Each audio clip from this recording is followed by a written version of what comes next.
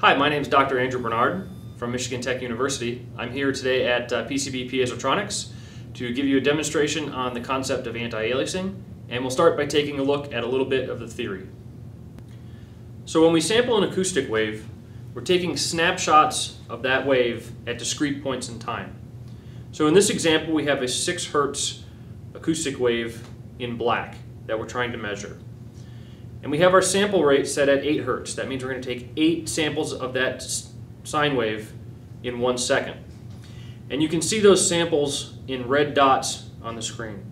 So our Nyquist frequency is 4 Hertz. That means anything above 4 Hertz will be aliased. So what happens when we sample this 6 Hertz wave?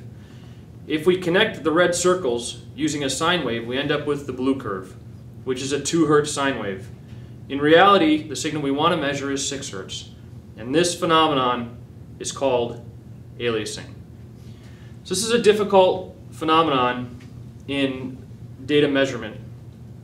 And if we look at the plot on the right, you can see the actual frequency versus the measured frequency for an alias signal.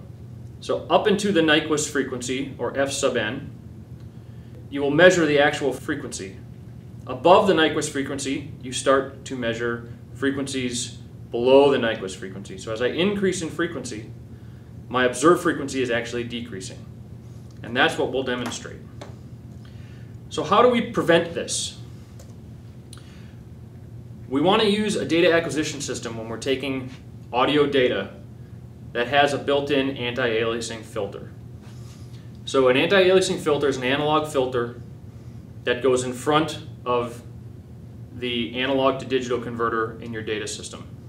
And all this does is filter off the high frequency components so that they don't alias back and corrupt your low frequency components.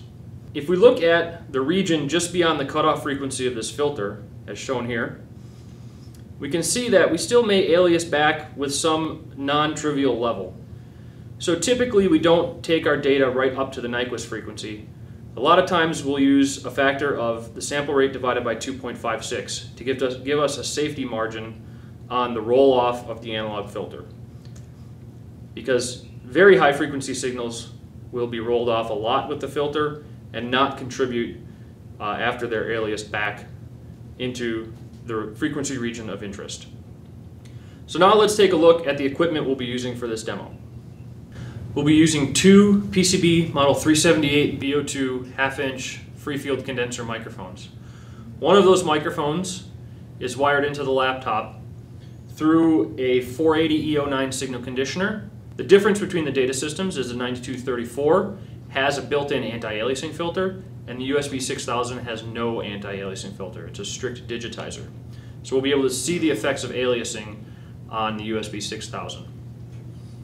We'll gradually increase the frequency of the sound coming from the speakers, and you'll be able to hear that in the demo. However, after the frequency is increased above the Nyquist frequency, in this case that's 2560 Hertz, you'll see the measured frequency peak start to decrease on the spectrum from the microphone without the anti-aliasing filter. Using the microphone with the anti-aliasing filters, we can see that after the frequency increases above the Nyquist frequency, the spectral peak will disappear, which is the desired behavior of our measurement system. Now we'll start the demo. So on the screen you'll see on the left-hand side the plot that will have the data with the anti-aliasing filters from this data acquisition system. And on the right-hand side will be data without the anti-aliasing filter from this data acquisition system. We will start at a frequency of 500 Hertz and increase by increments of 250 Hertz. The sample rate is 5,120 Hertz, which makes our Nyquist frequency half that, or 2,560 Hertz.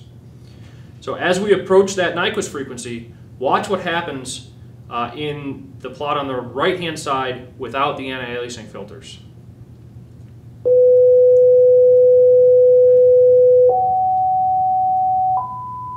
Pay attention to the peaks in the frequency spectrum.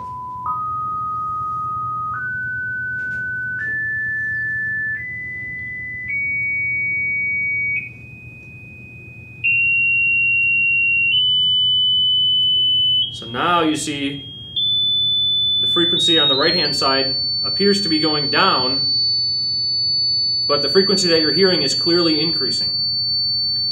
And that's the effect of aliasing. Now as we get close to zero frequency for our alias signal, it'll start to increase again.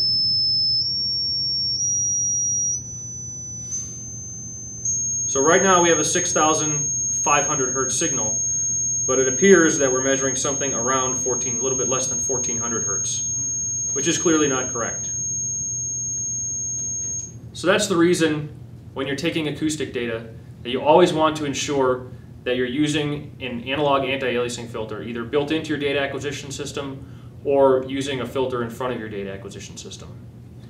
So I hope you found this demonstration informative, and I'll see you next time. For more information, visit pcb.com or give us a call at 1-800-828-8840.